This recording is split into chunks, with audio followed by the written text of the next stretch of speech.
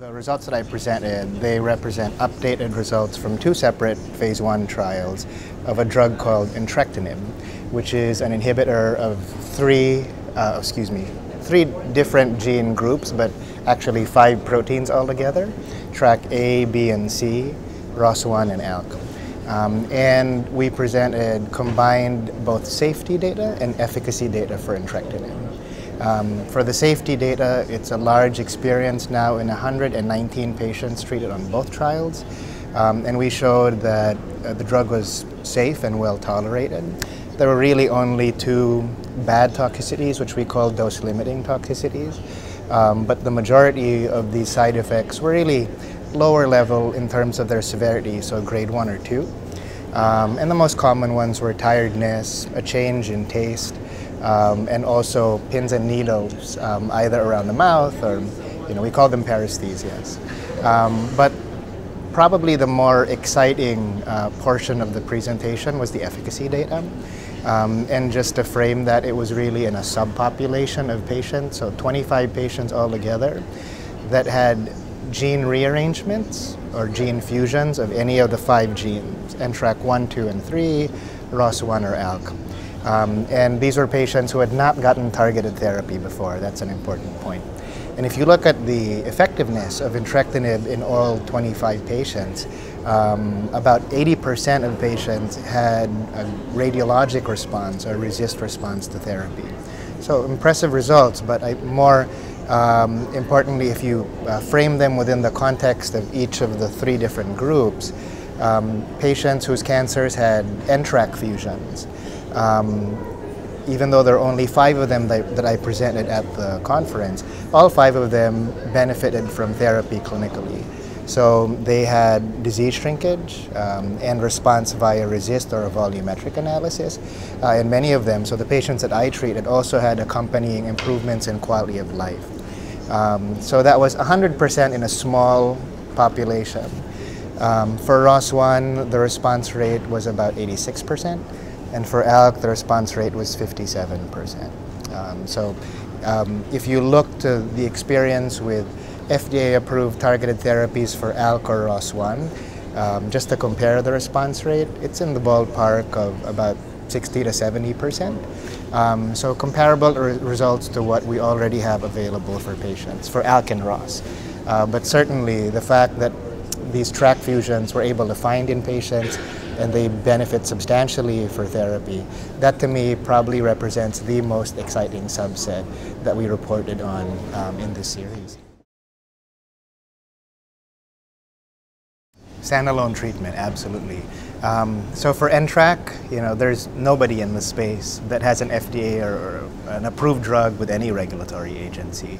So entrectinib stands to be a first-line, front-line therapy for patients with really any advanced solid tumor that harbors an NTRK fusion. For the Ros1 space, like I mentioned, it really works best in patients who are treatment naive, so again, first-line.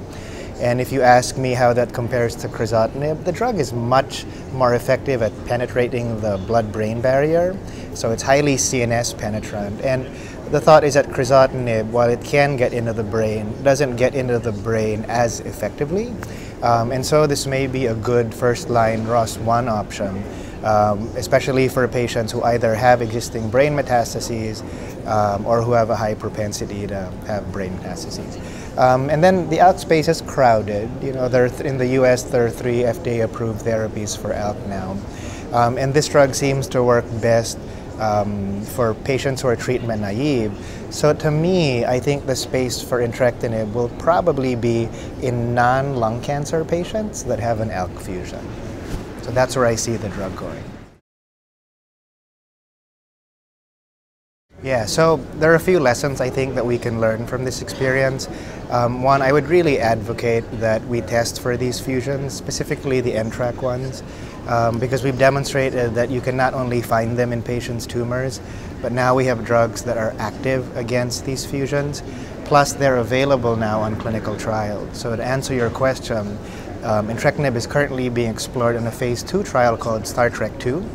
That's taking that same population, ALK, Ros1, NTRK fusion, but TKI treatment naive. And so if you find these events, this is a global multi-center study, and there's a center that's close to you, then I would absolutely send that patient because there's a high likelihood that the patient would benefit from treatment. So that's where the drug is being explored now. Yeah, so we've learned that these populations of patients that benefit from either immune therapy or targeted therapy, there's not a very huge intersection.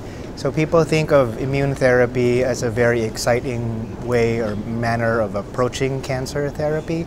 But just speaking from the lung cancer experience, it seems like patients who are poised to benefit from an immune checkpoint inhibitor are patients who have a very strong or heavy history of smoking, or those with a different alteration called the KRAS mutation.